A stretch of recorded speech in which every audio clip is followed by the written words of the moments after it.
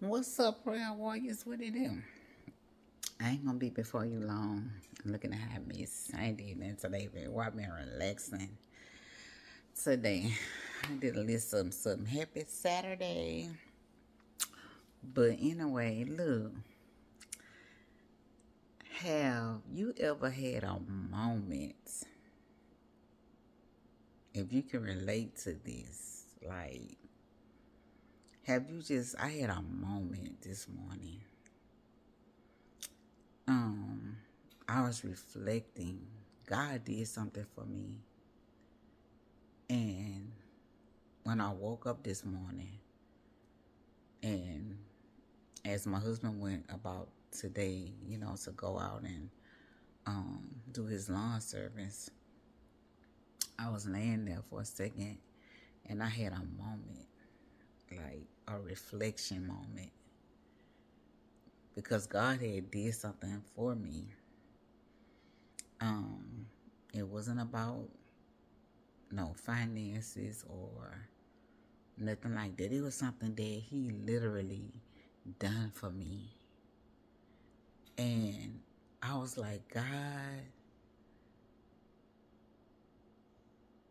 I can't even find the words to say how much I appreciate. It's like I just couldn't find the words. I was beginning to reflect on what He had done. I said, God, you did that for me. You know what I'm saying? Because some things happen and we are not exempt. And I just began to reflect. I say, God, I was asking you and praying about certain things. And I still want Him to answer my prayers. I said, but this right here is such a wealthy place, a wealthy thing that you took the time out to do this for me, because it's so much going on in the world. And I said, God, how do you find the time to deal with us? How do you just, you know what I'm saying? And I told God, I said, God, this is a moment I just can't even describe. I can't even find the word. I can't describe the word of what I am like feeling. Like,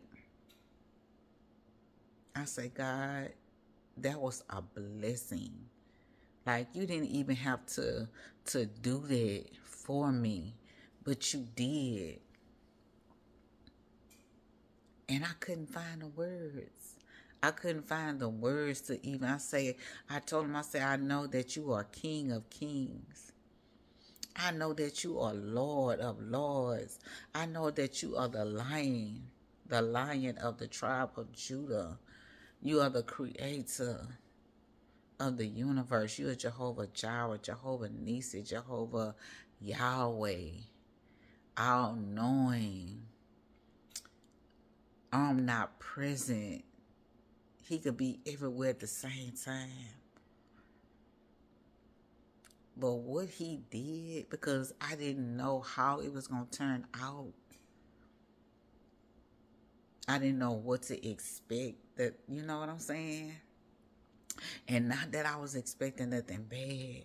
But I say, God, you keep proving yourself over and over again. I say, I can't even find the words to describe how I'm feeling. And it took me back to my childhood.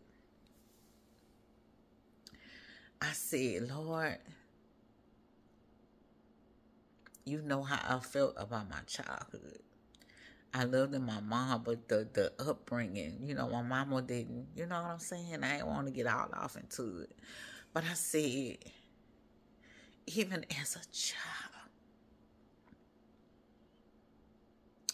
with no college education, being teased and bullied and looked down on, I say, in the midst of all that, you took care of me. And you are still taking care of me today at my age. I couldn't even find the words And as I began to look around my home, I say, God, and I know this just a material thing. I'm not going to take none of this with me when I leave here. None of this going with me. Don't know what's going to happen to it when I leave or whenever you come and get me. I say, but I'm so blessed. It's a blessing as I look around and I think things over. Jesus, I can't even find the words. Have you ever been in that place? And I said, God, even some of the things I just, when you know, just some of the things, how this fell off. I say it's like some of the things that I experienced in that period of my isolation. Even though I felt it when I went through it, I said, God, you made it like it never even happened. It's like it just didn't matter anymore. When I woke up, I said the things I used to ponder and think about, like, Lord, this, Lord, it's like it never happened. I say, Lord, I just can't even describe a word to even understand the way that you love us and the way that you love me. You did that for me. And I'm not the one that just like bother God. Like, God knows I love to work. And I worked and hustled all my life. Like, you know what I'm saying? I said, Lord, I don't have a college education. I dropped out of high school, even though I went back to go get my GED. He made sure I got that, even though I went to cosmetology school. Y'all, I'm not a millionaire. And I say, God, even as I was, I couldn't spend all that money at one time anyway. But just to think that I am an heir, whether I have it in my presence or not, I say I sit here being the most wealthiest woman in the world because you love me from your soul. And I can feel it. I can tell. God has literally took care of me, y'all, all my life. He has been a true father to me. He has literally fathered me in the spirit. And when I woke up this morning, I felt it. I literally felt him fathering me. I felt the father of him in me. I'm like, Lord God, I just can't explain. I can't even find a word. How you have fathered me in the spirit. I said, you did that for me. And I just began to look back on how God just took care of me. And that's why I say sometimes we don't have certain things in the natural, but in the spirit. Sometimes God just be adding things. Because he want us to see, he want us to know it's me, it's him. Certain things, I say, God, even though things I'm still like praying for, and I want to see it naturally, physically, and spiritually. I say, but at this moment, this is something that as long as I have a memory that I can take with me for the rest of my life, how you have fathered me and took care of me. I couldn't find the words. I still can't find the words. Because I just woke up and say, God, you did that for me. You did that for me. And you didn't have to. You took the time to make sure that I was all right in that type of way.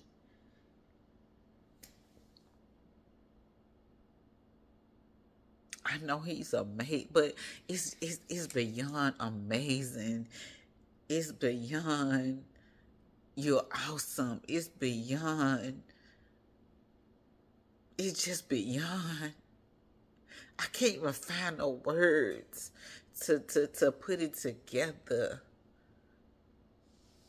I say, God, and I was laying in bed, I just began to reflect. I just began to play some things back in my head. I say, God, you have literally took care of me, like literally, y'all. You got to get to know God like that. Because I had asked God, I had said something. I said, God, I ain't going to say what I asked him, but I was just like joking with it, you know. But when I woke up just after I seen yesterday what happened, you know, after I got, you know, something, and then I just began to reflect on things. Something happened yesterday, and God took care of me. Not nothing bad, but it was something serious. I said, God, you did that for me? For me? You took the time out to do that for me, Verna. God has really taken care of me. When I say all my life, and he just keep on just like wowing me. Like this morning, I couldn't even find a word. I just couldn't find it. I know he's awesome. I know he's I say, God, if I had, like, if that, like the words say, if I had 10,000 tongues, it still wouldn't be enough. I say, God, I just couldn't find the words. I say, I know you all these things, but you took the time out to do that for me. You love me like that. Who would serve a God like that?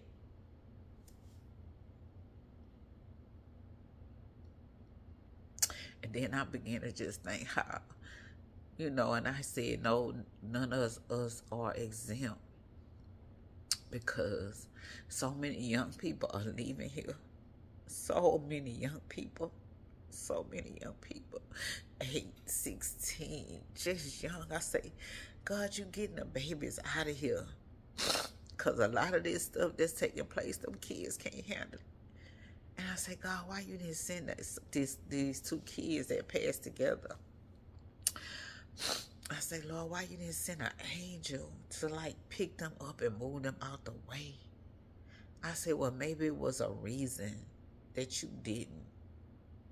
You never know what kids are going through behind closed doors. Because every time something happens, people going to make it seem like it's all good.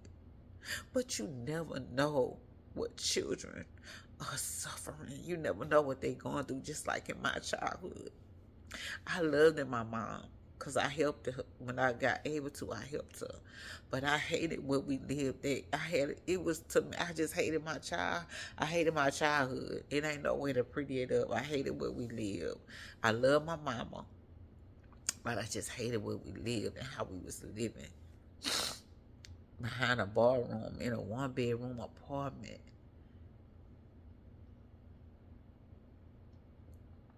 Getting teased and bullied and just rejected and just a lot of things in my childhood. But God took care of me in my childhood. That's why I worked. I done worked all my life. I worked, and if I have hustled, you couldn't tell I wouldn't, I didn't go to college. Because I got, God has blessed me just like, you know what I'm saying? And I don't always tell it. Because I don't have to. Being married for 24 years. Going on 25. me. But that thing this morning, I said, God, you did it again. And you didn't have to. And I say, God, I can't even find the words to describe how I felt. How he just fathered me. And it made it like everything there's this going on that went on and took place in the beginning of the isolation. Like it don't even matter. Like it never happened. But it happened. Like the things of my childhood, it happened. But how God will make your past your past. Like you gonna forget about that. Cause when I get through bringing you through, yeah, see. When I get through bringing you through, you gonna come out like pure gold. You gonna come out through that refiner's fire. I'm gonna bring you out and you ain't gonna even look like what you've been through. Y'all used to smoke so much weed. I used to stay getting high. I used to smoke so much weed. I smoked weed for years. I smoked cigarettes for years. I drink for years. I went to the club for years. Fornication. Living in poverty. Literally poverty. Literally poverty. Yeah, we had a roof over our head, but it was behind a bar room. In a one-bedroom apartment, and my mama was on welfare and food stamps, and I fought to come out that place. But it wasn't till I got to be in God and I got to doing the things that God said we need to do to begin to break them generational curses off your life. When I tell you God has kept me and fathered me, my lips used to be so black. I used to smoke weed every day. Drink Cavassier on the regular. Go to the club. That's what I knew. But God, and I had did that in over 25 years, 26, 27 years, something like that. Because it was before I met my husband. God just started delivering me when I got in church. And when my mama died, I thought I wasn't going to make it. God just been keeping me. I say, God, you yet did it again. I say, you did that for me.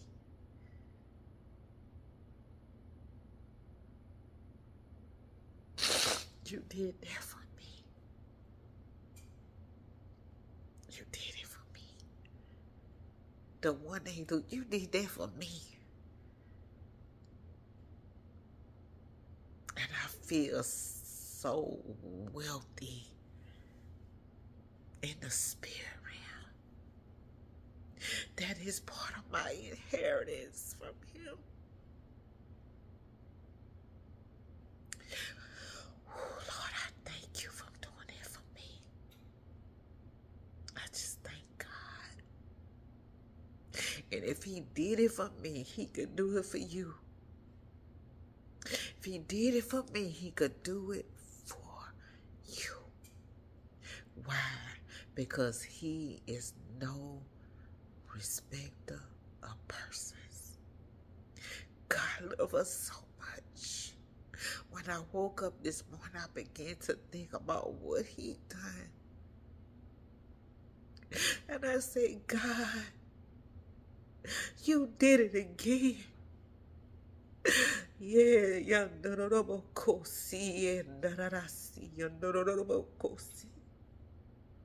I say you did it again.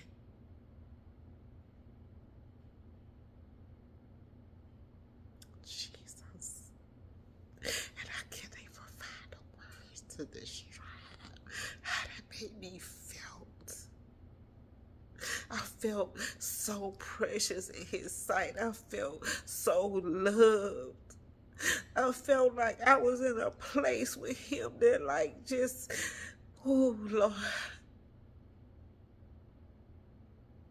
Thank you, Jesus. Thank you, Lord. Have you ever felt God like that? Have you ever been in that place? This place. Oh, Jesus. He didn't have to do it, but he did. He didn't have to do it, but he did. Just like I said, I began to look around. I said, Lord, I thank you. I thank you, Lord, for fathering me. He is my Father. And I thank you for taking care spiritually, physically, and naturally. I felt like I was the richest woman in the world, which is me and my daddy, me and my father. He did it again. Jesus. It ain't got nothing to do with no money. It ain't got nothing to do with nobody. I'm talking about what he did for me. He took the time to make sure that I was all right. Obedience is better than sacrifice.